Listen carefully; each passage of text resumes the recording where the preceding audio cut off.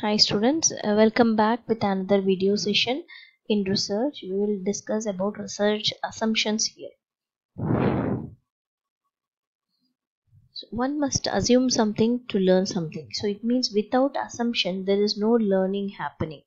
So every research is built upon assumptions. More stronger and more number of assumptions will lead to better research findings. So assumptions are very important for the development of new concepts and theories in the society. So what is the definition of assumptions? Assumptions, according to Pollitt and Hungler, is defined as it's a basic principle that is accepted as being true based on logic or reason without proof or verification. In simple sentence, if we say assumptions are the belief which are not tested or proved, there is no proof or evidence. Okay, so assumptions is a realistic expectation which is something that we believe to be true but not tested in the research. So you believe that it is true but you are not testing it through the research. We call it as assumption. For example, here I have given those who lean out of moving train runs the risk of getting hurt, which is a common belief. Of course it is true also, but it is not tested. So leaning from the moving train will get the person will get hurt. Okay, it is an example of an assumption, simple assumption in our day-to-day life. So what is the importance of assumption in research? So why we need assumptions in research? Because before writing hypothesis we need to write what is our assumptions so that we can write the hypothesis. Why it is needed? It gives ideas to discover new things. So assumptions helps you to develop your ideas and to develop your concepts. So it gives start to the researcher and provides solid base. It gives the research a start as well as a solid base for the complete research. It enhances researchers' knowledge. So by thinking about the research and developing assumptions, the researcher's knowledge increases. It also it also helps to develop research problem statement as well as hypothesis. And as we said before, it helps in developing new theories and concepts. So what is the importance of assumption? It gives an idea to discover new things. It helps in starting and it provides a solid base for the research. It increases the researcher's knowledge and it helps to develop theories, concepts, as well as it helps the researcher in developing his research problem statement and hypothesis. So what are the types of assumption? There are different types of assumption. We can call it as implicit and explicit assumption, warranted, unwarranted assumption, universal and theoretical assumptions. So we will discuss in pairs so it will be easy to understand. So there are three set of types of assumptions, that is implicit, explicit, warranted, unwarranted, universal and theoretical. So what is implicit and explicit assumptions? We will discuss one by one. Implicit assumptions, these assumptions are not expressed and may go undetected. So there are a lot of belief which you have in your mind but you never express it outside. This is called implicit assumptions. For example, the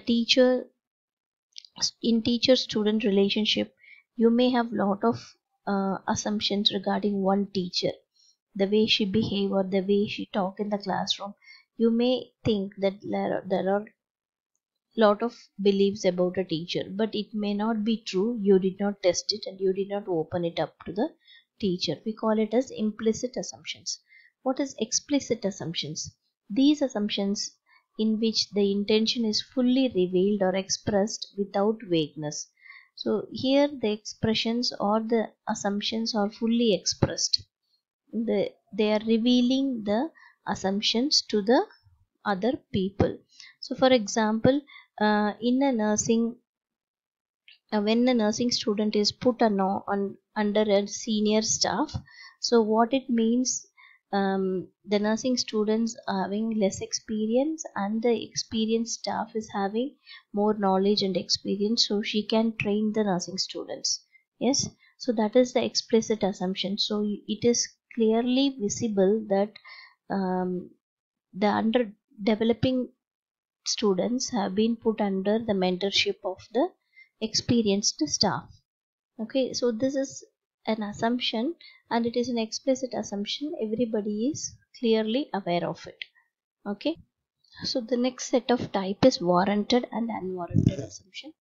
So what is warranted assumption? There are some assumptions which you take it for granted and you believe it to be true with any proof or conclusive evidence. So there will be evidence and proof and you believe it as truth and you take it for granted. Okay, so for example, here I have mentioned regular prayers bring success because they boost morale. So regular prayers always bring success because they are boosting morale in the human being. So it is a conclusive evidence that, and it is believed to be true by so many people. So we call it as a warranted assumption. What is unwarranted assumption? An unwarranted assumption is unreasonable. Something you'll take it for granted without any good reason. There are a lot of students' attitude problem happens because of this unwarranted. You assume that something, you take it for granted and you believe that it is true without any good reason. We call it as unwarranted assumptions. There won't be any supporting evidence for unwarranted assumptions. So warranted assumptions, there will be supportive or conclusive evidences, whereas unwarranted assumption, there is no conclusive or a supporting evidence to confirm that it is true. Okay, for example, Almighty God exists everywhere in this universe. This is an unwarranted assumptions by the universal truth, which so many people believe it, but we don't have any evidence to show. Almighty God exists everywhere in this universe. So this is an example to explain unwarranted assumption. So the next pair of the next set of types of assumption is universal and theoretical assumptions. So universal assumption is some truth which are accepted by the large part of the society or majority of the population, or we can say even most of the people living in the universe, they believe some truth.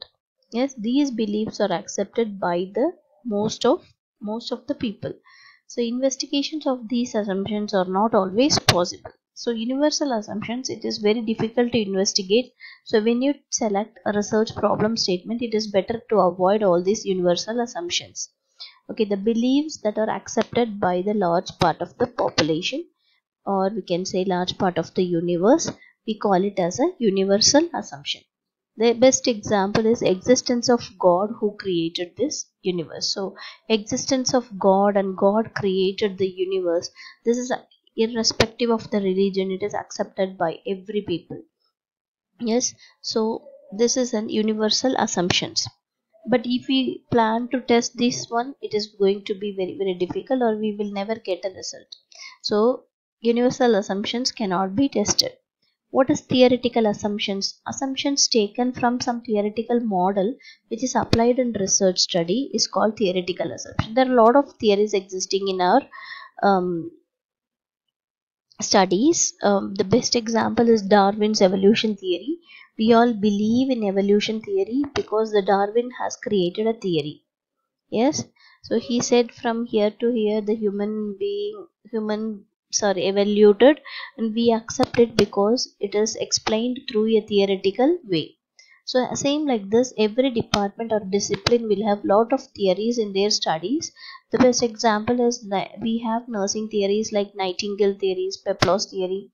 The Nightingale theory explains about the environment, the relationship of environment with the disease condition. So we accept these theories and we can apply it in our research study. Peplo's theory talks about the communication, interpersonal communication and relationship among the nursing and the patient. So these kind of things can be tested and we can apply it in our research study also. These are our theoretical assumptions. So we have seen the three sets of assumptions types. One is implicit and explicit, warranted, unwarranted, universal and theoretical assumptions. So here I have written how we can apply assumptions in our research project. So I have written a statement and I have written some assumptions related to the statement. So when you write in your research project, you have to write assumption at this way. Okay. The problem statement is effectiveness of plan teaching on the knowledge of staff nurses working in psychiatric unit regarding physical restraints for psychiatric patients. So here the researcher wants to know the knowledge of staff nurses working in psychiatric unit regarding physical restraints. So what is the researcher's assumption is every nursing student is taught about physical restraint during basic nursing training program. So this is the researcher's assumption that every student nurse has been taught regarding the physical restraint. Awareness of alternative use of physical restraint is inadequate. So the nursing staff is not aware of alternative use of physical restraints. Physical restraint is not the only treatment for behavioral emergency. There are other therapies or measurements we can take other than physical restraint. Untrained nurses are responsible for injuries. So if you are not training or if the knowledge is not adequate, what happens? The patients will get injured because of the physical restraint. So this is the assumption made by the researcher on the above research problem statement. So like this, when you are writing assumption, you have to write according to your problem statement what is your assumption. So this is a very frequently asked university questions. What is the difference between hypothesis and assumptions? Because they both go in a similar track, but there are differences. So what is hypothesis? It's a prediction by the researcher. Yes, it's a tentative prediction, whereas assumptions are basic principle accepted as true. The hypothesis is prediction between 2 or 3 variables, whereas assumptions, it gives an idea about the variable. It never gives a relationship between 2 variables, whereas it gives an idea about the variable. Whereas hypothesis, you have to relate to the variables which are participated in the research. Hypotheses are statistically tested, whereas assumptions are not statistically tested. It suggests an answer to the research question. Hypothesis always gives an answer to the research question, whereas assumptions does not include any answer for the research question. Hypothesis mostly used in experimental research, whereas assumptions are used in not used in experimental research. That is, non-experimental researchers it is used. So this is the difference between assumption and hypothesis. So we have clearly understood regarding the assumption, definition, purpose of assumption, types of assumption, and with an example, and what is the difference between assumption and hypothesis. Thank you. See you again with another video.